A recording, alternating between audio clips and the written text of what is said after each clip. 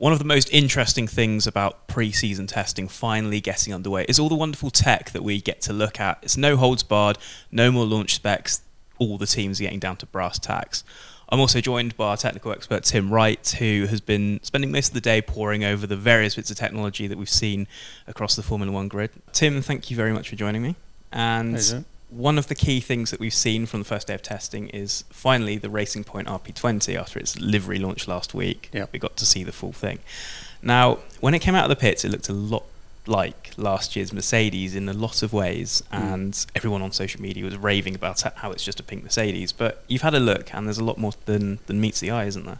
Yeah, there's these are subtle differences that I've noticed having been down into the pit lane and had a closer look. It mainly concerns the front wing. On first look, it is very similar, but there are subtle differences with the flaps, the way the flaps, the shape and the arrangement of the flaps, the way they're mounted. The main plane itself is slightly less swoopy than the Mercedes. The pylons are slightly differently mounted, plus they don't have what I would call a gurney on the bottom of lip. The other differences, I would say, there are a lot less. The barge boards are similar, but there are a lot less fins than the Mercedes use. There are two sort of strakes along the side of the chassis, which the Mercedes doesn't have. Those are the main differences that I can see just from peering into the garage. The Racing Point uses the Mercedes wind tunnel. Sure. And obviously they've kind of thrown their lot in for 2020. Does that kind of make sense to you as a kind of design standpoint, or would you have gone for an evolution, do you think? No, it makes a certain amount of sense, but when you actually copy the sort of shape of the nose and everything, it looks a little bit too obvious. Yeah, you're right. It's just a pink Mercedes, basically. And to be fair to them, the pace this morning, certainly when they were running, would look pretty good. I think Perez was quickest for quite some time before Bottas pipped him. But so the car obviously works on a one lap. And just wandering around the pit lane as well, you had quite a lot of time to peer into what people are doing for this year. And what were other things that caught your eye? Well, I was mainly looking at front wing setups as much as I can see. It's difficult. I know they're not supposed to have boards and things up in front of the garages, but a lot of them still do. It's just interesting to see the philosophy behind the way people are trying to get the air to turn around the front wheel and use the barge boards. And there are, as I say, there are as many iterations of that as there are teams in the pit lane. So it's just an interesting study.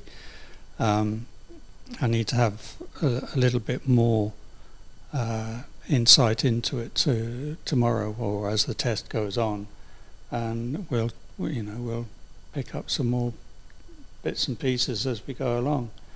The other car, obviously, which is impressive today, was the Red Bull, and again, attention to detail on the front wing and around the barge boards, the scoops on the side of the nose. It's all very nicely done. And the interesting thing was that they seemed to have concentrated a lot more on running the hard tyre today, and their pace looks, I would say, pretty good. The only other car I was impressed with was, and it took a while for them to get going, was the AlphaTauri.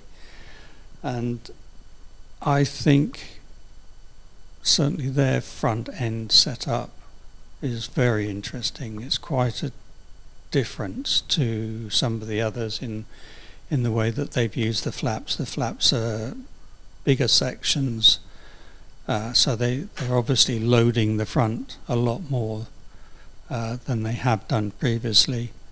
And it was a bit of a surprise because Kvyat obviously set that time just slightly faster than Verstappen for a brief number of laps. So they've obviously got something. Yet to see what their long runs are like. Yep, absolute smorgasbord of new tech to see on display, and I'm sure we'll see much more over the tests as people run through their run plans and run through their aero as well. And we also got our first glimpse of the Renault as well, which has kind of gone from Merc style front end as well. We only got glimpses of that last week on their sort of launch that wasn't a launch. But does it look impressive? Does it look like a car that can go and challenge the top 3 or the top 4, or is it still too early to say? It's a bit early.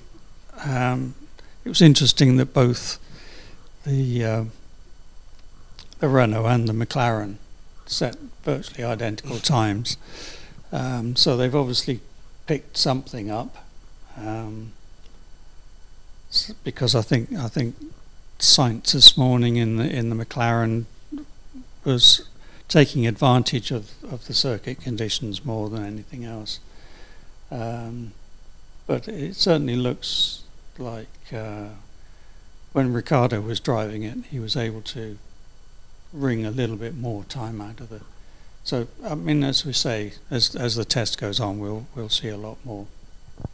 Brilliant, thank you very much, Tim. And stay tuned for more from this week's testing and next week as well.